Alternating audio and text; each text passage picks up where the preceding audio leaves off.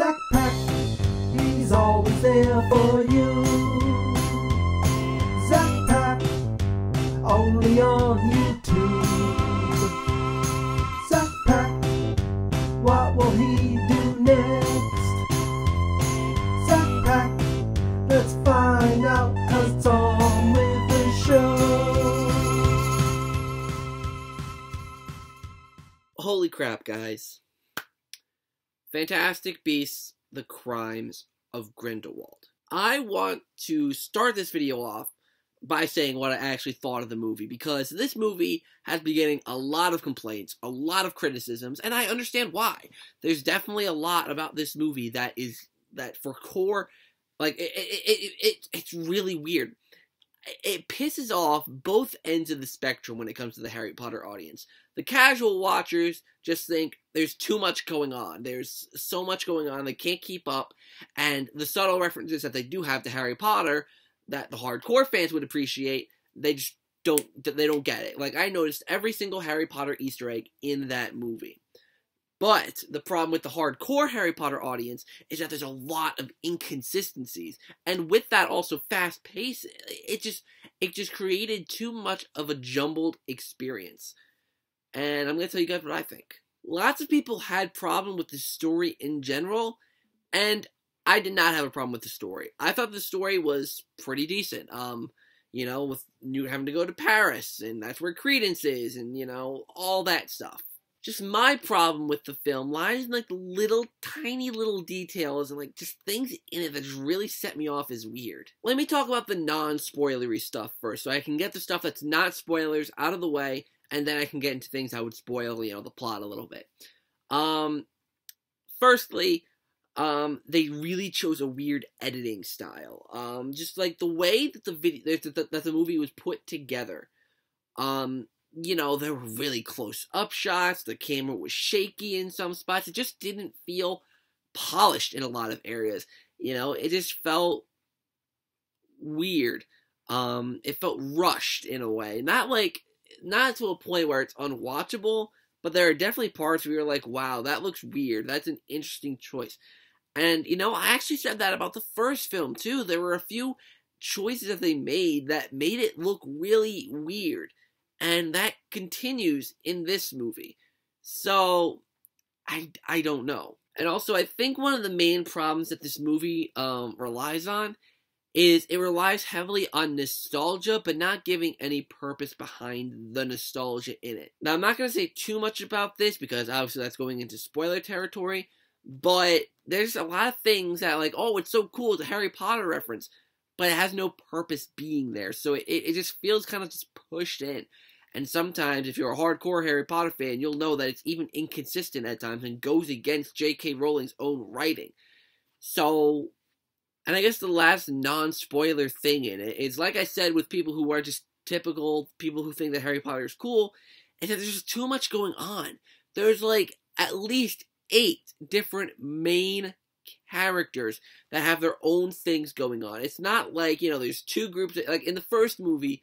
You know, in the first Fantastic Beasts movie, there's a lot going on with just 2, you know, sets of main characters. There was Newt, Tina, Queenie, and Jacob, and then there was the whole Credence side story. So those were 2 different stories going on at the same time. But this movie, God, it has Jacob and Newt doing one thing, Tina doing another thing, Queenie doing another thing, Credence doing another thing, Grindelwald doing another thing, Dumbledore doing another thing, Lita doing another thing. Everyone's just doing so much different things that when it all comes together, it's just like a humble, jumbled mess. So it can really look and feel unorganized a lot of the time, and it really is unfortunate. Alright, so before we get into the spoiler part, I'm going to mention the good stuff about this movie, because there are quite a few good things. Like I said, there are quite a few Harry Potter references that do make you feel at home. It makes you feel like, you know, oh, this is really a Harry Potter movie, and it makes...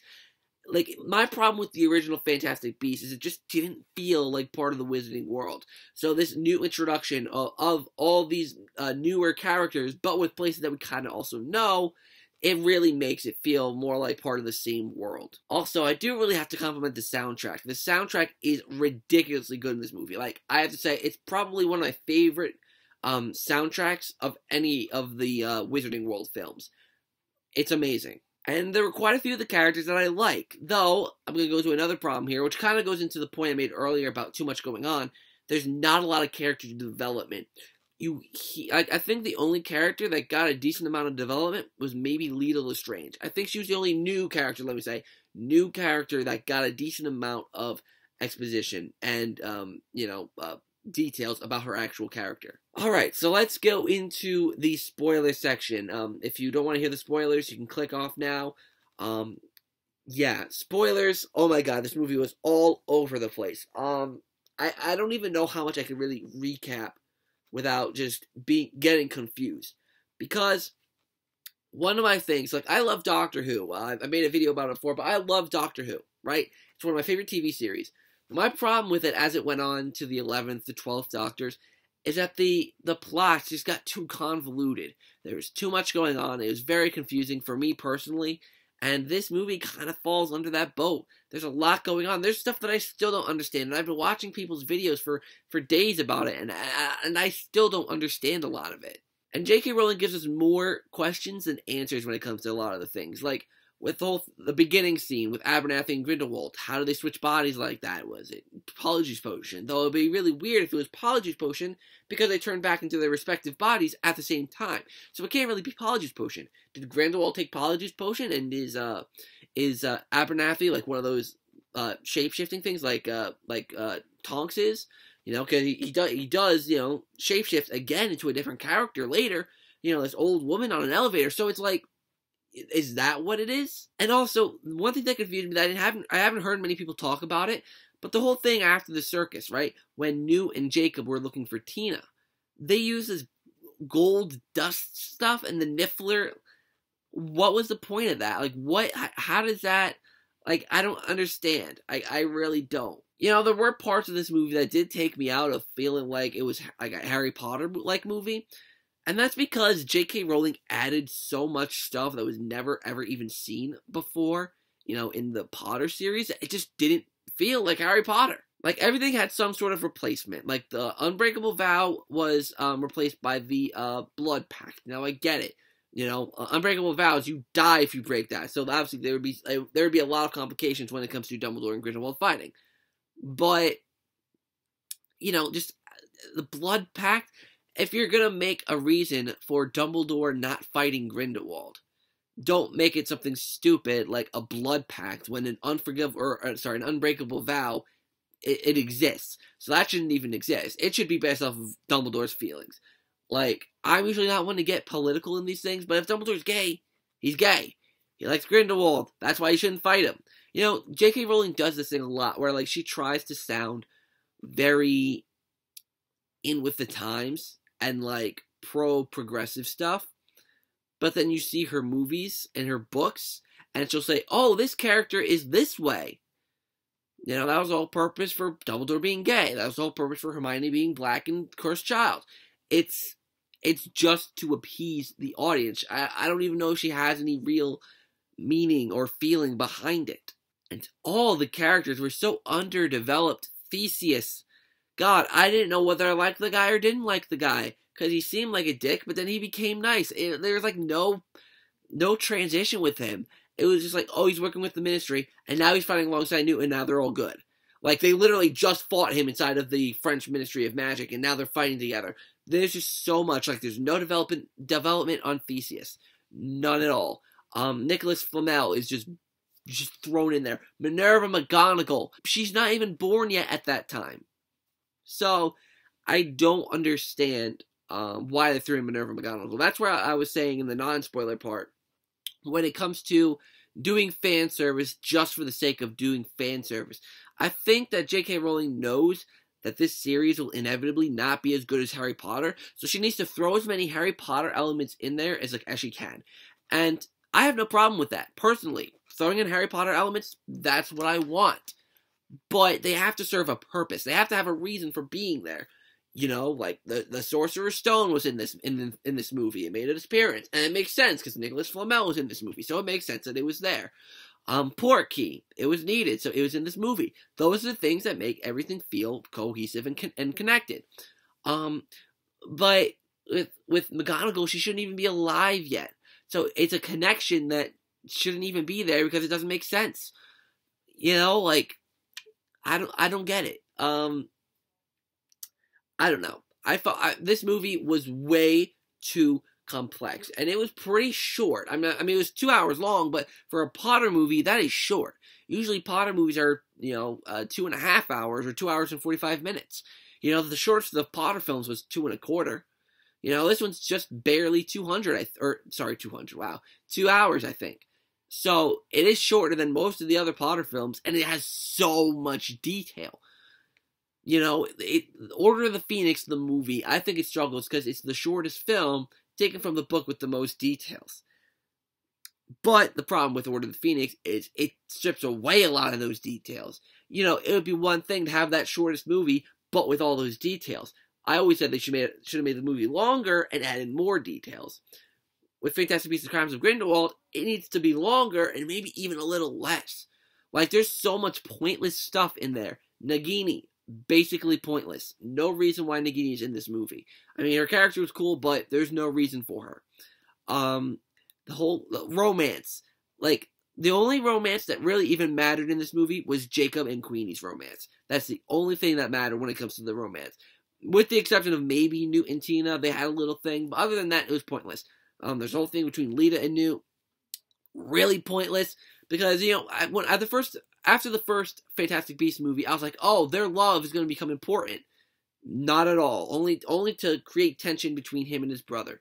That's literally it. And she dies at the end of this film, so it's like, there was really no point for their love. And Bunty, his assistant, that was pointless. It was kind of funny, but kind of pointless to have that thrown in there. So, really, this movie was just way too much. I like the direction that it's going in terms of the story, but with how it's being presented, I don't like that. It's too much in terms of complexity, with not enough character detail and character backstories, with too many side plots and too many side things going on, and too much romance to where it takes away from the actual story. So what was it? Where was I going with that? Too many things going on. Too much fan service. Now, let me rephrase that. Too much unnecessary fan service. You know, these things shouldn't even really be considered fan service because they're in the same universe, so it's not really fan service. It's all part of one universe. Port Keys, Sorcerer's Stones, that's not fan service. It's part of the universe, so it's there regardless. Just whether or not we see it is one thing. So, I mean,